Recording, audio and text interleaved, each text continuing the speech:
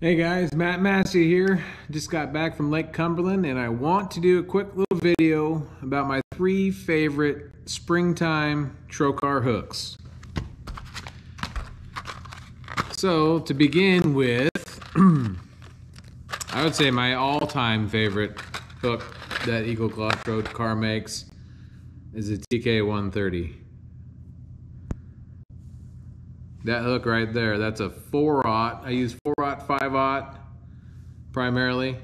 It's got a little plastic keeper right up there on the shank of the hook that will actually keep your bait in place so it doesn't slide down when you're casting or dragging it through cover. It's got that super sharp Trokar hook point, and it's a heavy duty heavy wire hook. You're not going to bend this ever. This hook right here is great for any type of plastics that you want to fish. I use a lot of rage bugs or rage craws, any type of creature baits. It's a perfect hook for about anything you want to do right there. That straight shank gives you a better hook set and less lost fish. From my experience, you'll catch and land more fish with this straight shank hook than you will with any other style hook made. So that straight shank TK130 is a must-have and is always tied on one of my rods. Another great type of hook to use this time of year.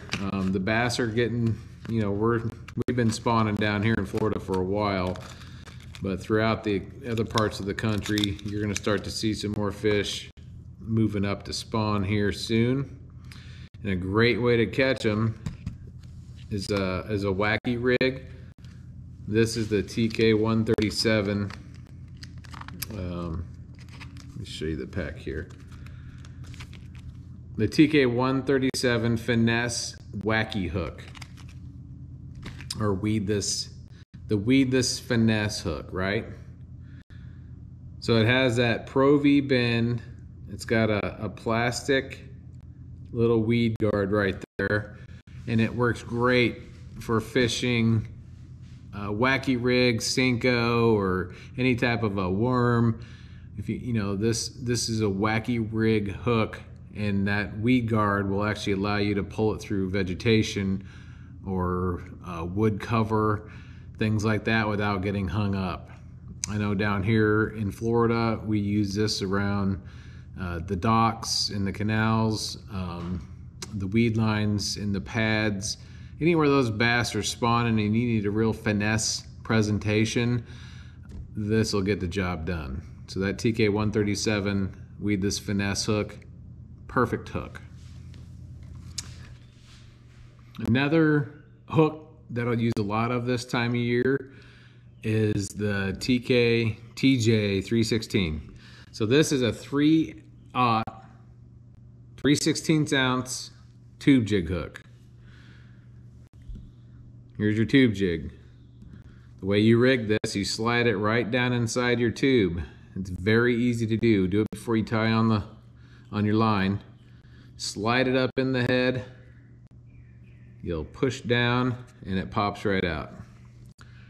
You can see the line tie right there. It's a perfect hook for tube jig fishing. The shank of the hook comes out past the legs, so you have less obstruction there when you're setting the hook on that fish. This will get them. Tube jigs are kind of notorious for losing fish. With this hook, you'll catch more fish, and you don't need to set the hook extremely hard. You just want to reel down till you feel that rod load up and then pull into them, and you'll hook them every time.